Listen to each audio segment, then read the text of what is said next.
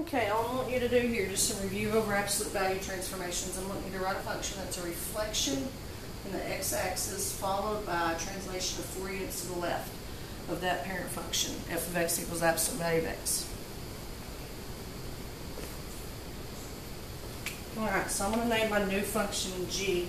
So I'm going to say g of x equals reflection of the x-axis, just put the negative out in front, so it's going to be the negative absolute value of x. So there's my first move.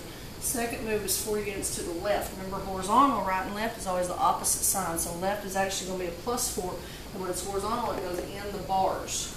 So it's going to be g of x equals the negative absolute value of x plus 4. That's it.